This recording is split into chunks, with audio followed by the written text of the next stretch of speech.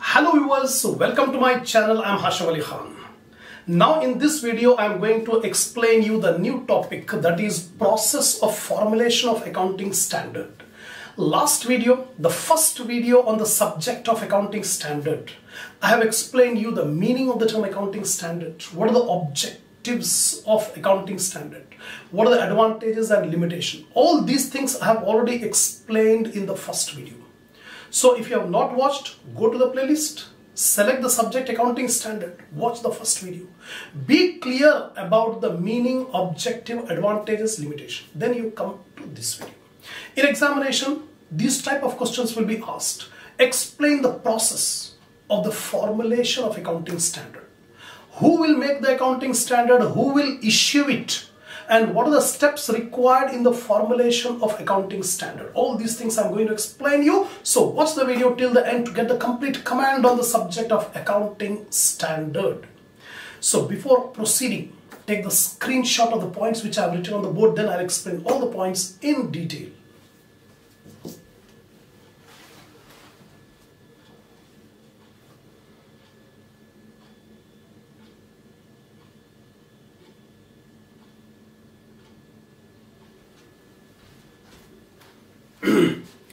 So now I'm going to start the process of the formulation of accounting standard. Actually, accounting standards will be issued, will be prepared by the ASB, Accounting Standard Body. It's the body which is made by ICAI, Institute of Chartered Accountants of India. This is the professional, highest professional body in India to regulate, to control, to make research on accounting. So this ICAI has constituted a board, and that board is named as Accounting Standard Board, ASB. Now accounting standards are developed by the Accounting Standards Board. The responsibility of making the accounting standard has been entrusted by ICAI to ASB.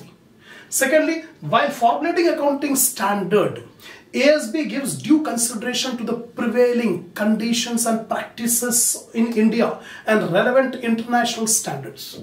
Because due to globalization, all the world economies are integrated. So for that purpose, the Indian accounting standard should be in conformity with the international standards. So while making the accounting standards, the ASB should consider what are the conditions in India, what are the practices prevailing in India regarding accounting, right? And it will consolidate those conditions with the international standards. Then it seeks the views. It is not completely dependent on ASB to make the accounting standard. It will seek the views of the government and government, professionals, industrial organizations and other interested parties. So it will take the information, it will take the data, views from government or professional bodies or any other interested party. They will collect, they will seek the views and guidance. And the following procedure is adopted by ASB, issuing the various accounting standards. Now I am coming to the main point. What are the steps involved in the formulation of accounting standard?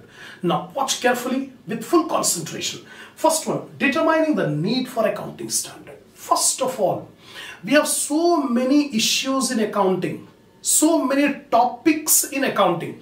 So first of all, ASB needs to find out on which topic we require accounting standard, why we require accounting standard. So if any topic in accounting is there which is more ambiguous, on which different opinions are coming, on different methods are there, they will select the topic. On that topic, accounting standard has to be made. So first of all, determining the need for accounting standard on that particular topic of accounting. Secondly, constituting study group. After determining the need of accounting standard on a particular topic, the second step is the ASB will constitute a study group, SG. The study group consists of the members of ICAI. The members of ICAI. So ASB then constitutes a study group consisting of members of Institute of Chartered Accountants of India. The study group supports the ASB. Why this SG study group is made?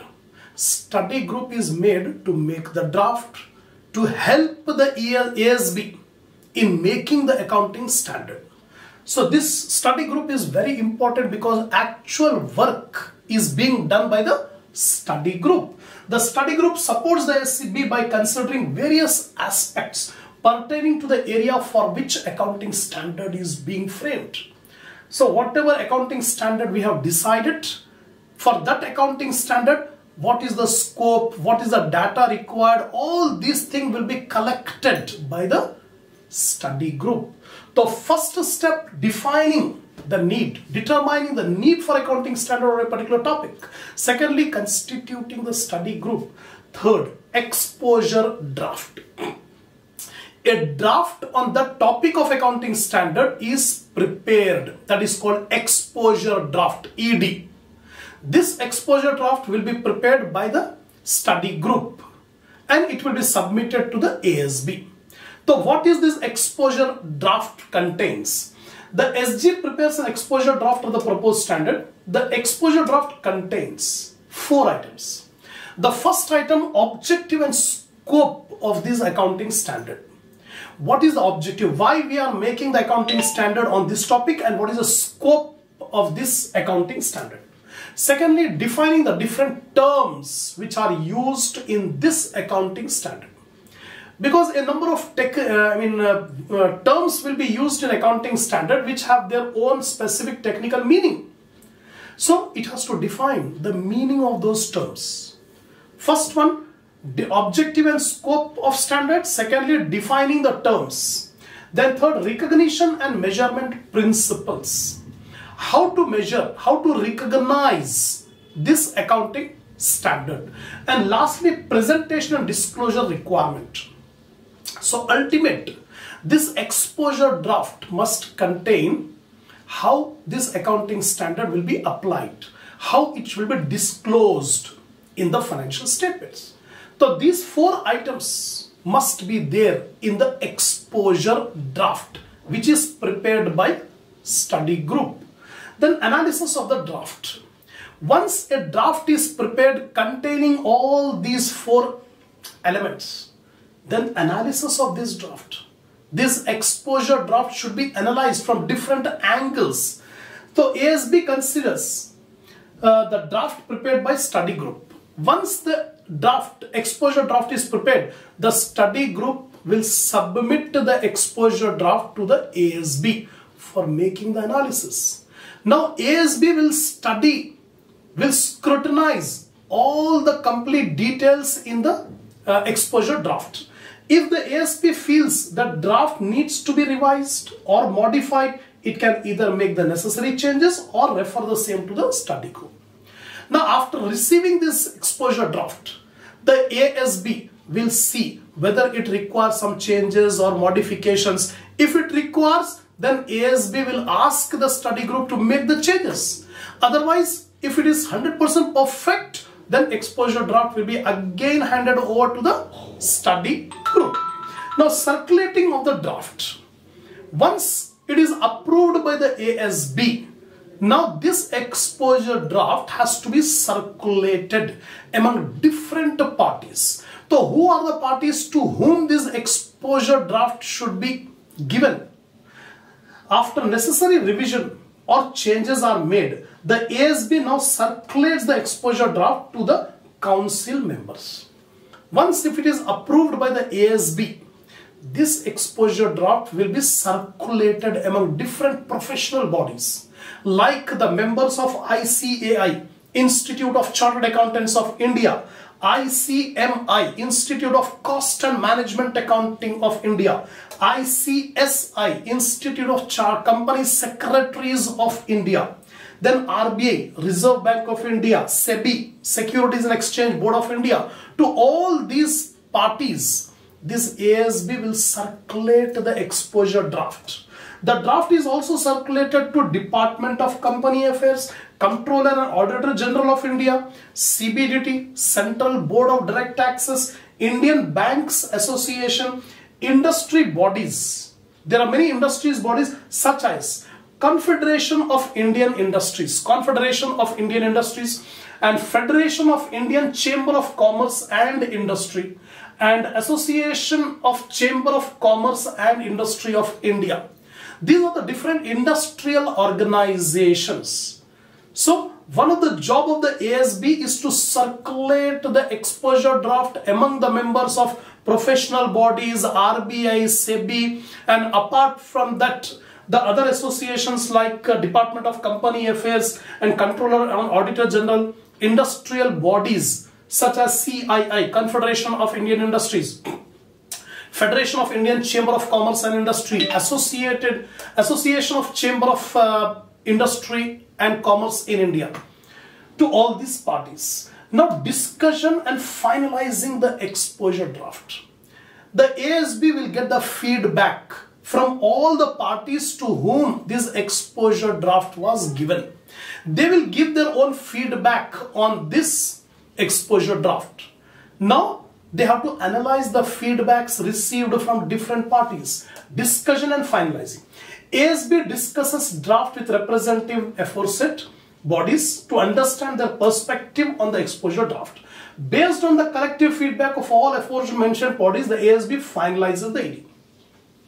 So after circulating the ED, they will get all the feedback, analyze all the feedback from different angles and make the final exposure draft.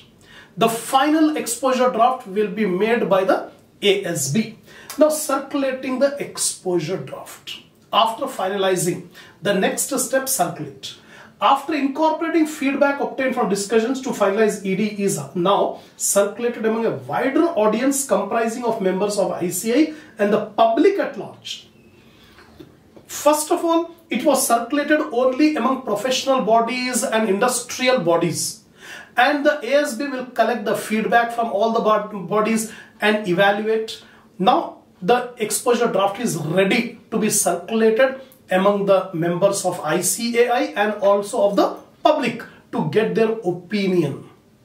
Then a draft should include, the ED should include a statement of concept of fundamental accounting principles related to the standard. So this ED exposure draft should contain a statement of concepts and fundamental accounting principles. What are the concepts? What are the fundamental accounting principles applied in this accounting standard? Secondly, definition of the terms used in the standard. There are many technical terms which are used in the accounting standard. The meaning, the definition of those terms should be disclosed. Then the manner in which the accounting principles have been applied for formulating the accounting standard. How all these things will be dealt in making the accounting standard, that should be disclosed. Next point is regarding the presentation and disclosure requirement in complying with the standard. In complying with this standard, how it will be disclosed in the financial statements.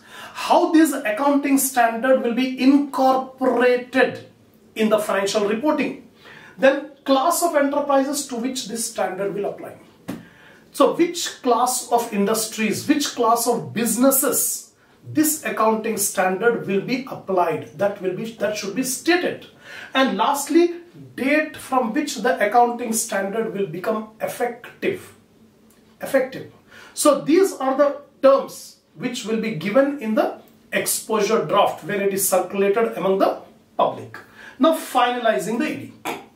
This is the second last step. After getting the feedback from the public also, then it will make the final exposure draft. After due consideration of the feedback received from members of ICI and the public, the ASB finalizes the draft of the proposed scheme and submits the same to the Council of ICI. Final authority of issuing the accounting standard is with ICAI, Council of ICAI. So after getting the feedback from members of ICAI and also from the public, they will make a final exposure draft. The ASB will make the final exposure draft, and this final exposure draft will be submitted to the Council of ICAI. Now the last and final step of this accounting standard is issuing of standard. The standard will be issued by the authority of ICAI, Council of ICAI. The Council of the Institute will consider the final draft of the proposed standard. It can modify the draft if it feels that modification is necessary. Finally, the accounting standard is issued by the Council of the ICAI. The Council of the ICAI will review the exposure draft. If they are satisfied, if their council is satisfied that the accounting standard is perfect from every sense, then the Council of the Institute will issue the accounting standard. So these are the 9 steps in the process of formulation of accounting standard. First step regarding the determining the need of accounting standard. Final 9th step is issuing of accounting standard by the Council of ICAI. That's all. Now the next topic, last topic in this video is regarding NACAS, role of NACAS and NFRA, NACAS and NFRA. What is the role of these two bodies in accounting standard? In examination, short question will be asked regarding what is the role of NACAS, NACAS, and what is the role of NFRA, NFRA. Now first of all, the full form of this NACAS, National Advisory Committee on Accounting Standard. N stands for National Advisory Committee on Accounting Standard, NACAS. It's a committee constituted by central government. Remember, the NACAS is an advisory committee which is constituted by the central government to advise the central government on the formulation and laying down of accounting policies and accounting standards. Because government play a very important role in the whole economy. So government has set up one board, advisory board, National Advisory Board on Accounting Standard, NACAS, in order to help the government in explaining the accounting policies and accounting standard. The National Financial Reporting Authority, NFRA, National Financial Reporting Authority, NFRA, is an authority that is constituted by the central government as per the provisions of the Companies Act 2013. So first of all, NACAS was prepared, but later on, by the passing of the new Companies Act 2013, the government has constituted another advisory body. This advisory body is called NFRA, National Financial Reporting Authority. So it will take over the role of currently performed by NACAS. Because NACAS is an old authority, the role of NACAS has been taken over by NFRA. Now the complete authority of reviewing the accounting policies and accounting standard is in the hands of NFRA, National Financial Reporting Authority. Now accounting standard will be notified by the central government in consultation of NACAS. However, till the NFRA is constituted under the new Companies Act 2013, the central government may prescribe the standard of accounting as recommended by ICAI in consultation with the NACAS. So whenever an accounting standard is issued, the NFRA will analyze that accounting standard and guide the central government regarding the consequences of this accounting standard and also in the accounting policies. So in this video, I have explained you about the process of the formulation of accounting standard and the role of NACAS and NFRA. Inshallah, we will continue the next topic on this accounting standard in the next video.